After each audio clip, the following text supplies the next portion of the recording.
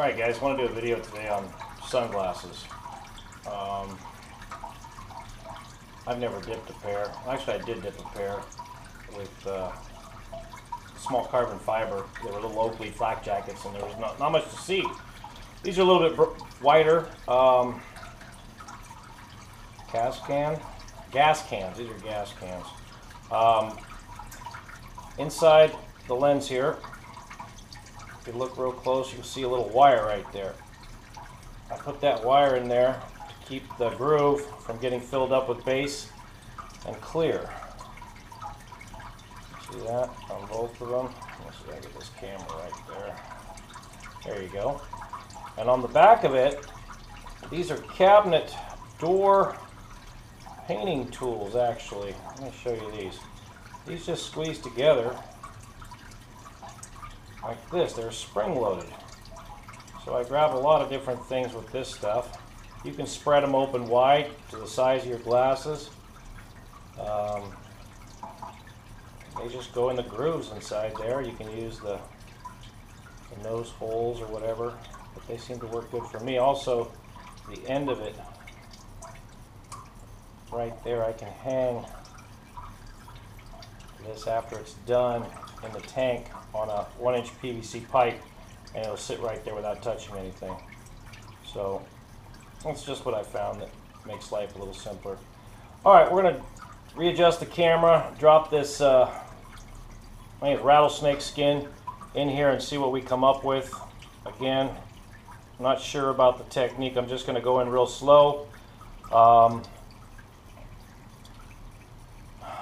Just go straight in pretty much, and I'm going to get some sort of a seam up on the top edge, hopefully on the back edge of this, and right across the top here.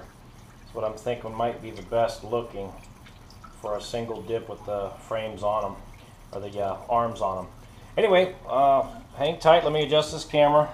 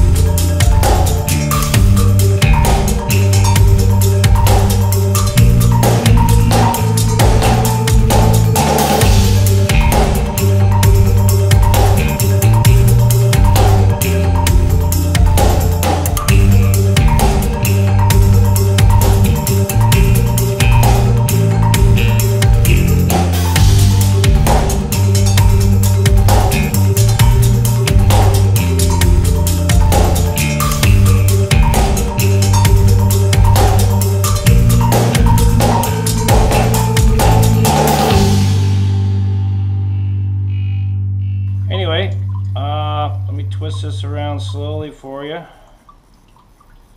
You can see there's really not much of a seam on the top up there. Let me turn it this way. Don't really see it.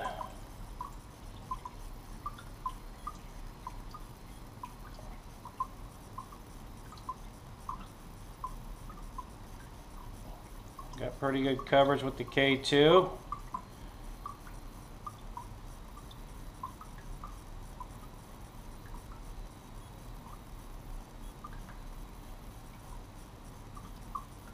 And there you go. This is Dave with Tsunami Hydrographics. Sunglass dip. I'm going to call it successful so far. Hope you guys liked it.